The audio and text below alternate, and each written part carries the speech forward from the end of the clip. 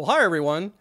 Looks like we have another California story in the news. This time it's a pedestrian bridge in Sacramento that is supposed to connect a bike trail across I-5 Interstate. The rest of the trail was opened up in May of 2024, and a lot of people were eagerly anticipating the full opening of this project.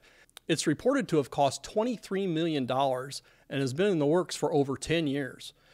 And local media outlets have reported that the city has directed the contractor, Mountain Methods, to remove the bridge and replace it at the contractor's cost because the city alleges that inappropriate or non-conforming material was used to construct the bridge relative to the concrete, and there was some mention of reinforcing steel. So I'm going to go through what the implications are here and indicate how, in my past experience, similar investigations have gone. To me, it's rather odd that they would go from, we're going to open up this bridge soon, to, oh no, we're going to have to tear it down and replace it. Seems like there was some things going on behind the scenes that the public wasn't privy to. So we can see here's the location of the pedestrian bridge, and the overall route of the trail is about 5 miles, and it connects to another trail along the Sacramento River. So we can see the project information page. And they say, the project's been mostly completed and the entire trail south of Riverside Boulevard is open for public use. Unfortunately, the bridge over Riverside Boulevard and I-5 connecting the trail to the Sacramento River Bike Trail is currently still under construction with the goal of opening this summer. So here's a description, nearly 5-mile long trail. They spent a lot of money on artwork, and the estimated project total was $23 million. Now, I always get a kick out of some of the reporting. This is from CBS Sacramento. The headline is, "Brand new bridge along Sacramento Trail is already broken. It was never used." Well, there's no evidence that this bridge is actually in distress. So I'm not sure where they got that, but to one-up them, a lawyer is talking about this story and says Sacramento Trail Bridge collapses before opening, and they're referring to this Del Rio Bridge. And obviously it hasn't collapsed either. So here's a picture of this new pedestrian bridge. You can see the orange construction barrel. Off to the left in the frame is a set of abandoned railroad tracks over a separate bridge. And for whatever reason, the city didn't repurpose this railroad bridge. That would have been much cheaper. I don't know the ins and outs. I just have noticed a trend that people would like to replace something altogether, then upgrade or repair or rehabilitate. And I think it's just because they have funding to do the big project. And I don't understand it. People are supposed to be about the environment and sustainability, and we see this kind of stuff all the time. And now, for their efforts, they get to replace the bridge if it's ever going to be opened back to the public. So some additional shots of this bridge. So as I understand it, the city's alleging that material used for the reinforced concrete didn't meet project specifications. And why this came to light after the bridge ostensibly has been completed, just not been opened to the public, is really odd. And I don't think the city is likely to fully escape any responsibility in this situation. So on bridge projects, or just construction projects in general, you have a set of plans, project specifications. The contractor is required to make submittals saying, this is my mix design, bunch of details. This is the reinforcing steel I'm using. Typically, almost universally, you would have owners' representatives, either city staff or a consultant that they had engaged to provide on-site construction observation services. So that's an opportunity to say, hey, you submitted for this kind of concrete and now we're seeing something else. Another thing, as part of that on-site observation, typically they're sampling and testing, particularly of the concrete. So you would have perhaps 3-day, 28-day break, and even longer unconfined compressive strength testing to find out if there's a problem with the concrete.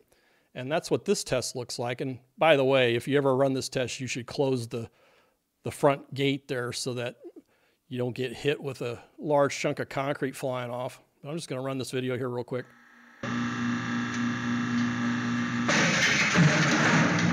So that's what's called an unconfined compression test. You have a hydraulic ram with a load cell, so you know how much load's applied. You know the cross-sectional area of the concrete. And when it breaks, you know you can take the load divided by the cross-sectional area and come up with the compressive strength at the point of failure. Typically for bridge projects, that concrete specified to be a minimum of either 3,000 or 4,000 pounds per square inch.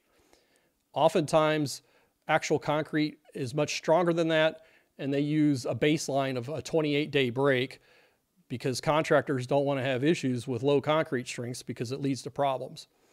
But if there's early indications or any indications that the concrete cylinder strengths are coming up low, there's a whole series of investigations. I used to run an office that had concrete materials testing, and whenever we got a low break, I'd get a call from the client saying, well, how did they transport it? How did they cap it? Is your machine calibrated? On and on. How are the samples stored? All these things factor into it.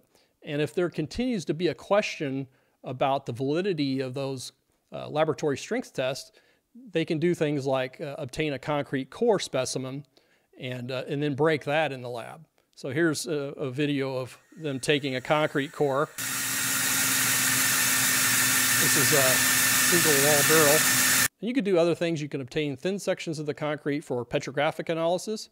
You could look for contaminants. You can determine the water-cement ratio. You can figure out, does the actual concrete mix correspond to what was submitted or what it was supposed to be? And so the other thing is puzzling to me is you can have something that doesn't conform to the specifications, but perhaps it's still adequate. And there's been no indication as to whether the city engaged a consulting engineer to look at the actual in-place strengths or whatever the particular issues are with the materials that were used to construct this bridge. It may not conform to specifications, but in some cases, it could still provide adequate serviceability. And I think it's fair for owners to look at that question, because to take a hard line in enforcing the specifications, it may be appropriate, but there's also time factors and other issues that come into play. So I think it's better for owners to be a little bit more collaborative when it's warranted. Again, details are pretty light at this point, so I'll continue to follow this story. It reminds me many years ago when I was working for another company. The company that I was with was involved with the geotechnical engineering and on-site materials testing and observation for the construction of a large mechanically stabilized earth retaining wall. And in the midst of construction, after this wall was topped out, there was a large failure over the weekend. And I remember the prime contractor got everybody involved, the material supplier, his subcontractors, the consultants, and said, look, we could take each other to court and spend months and months figuring out who's to blame, or we could all just pony up and just replace this wall and move on. And that's what they did.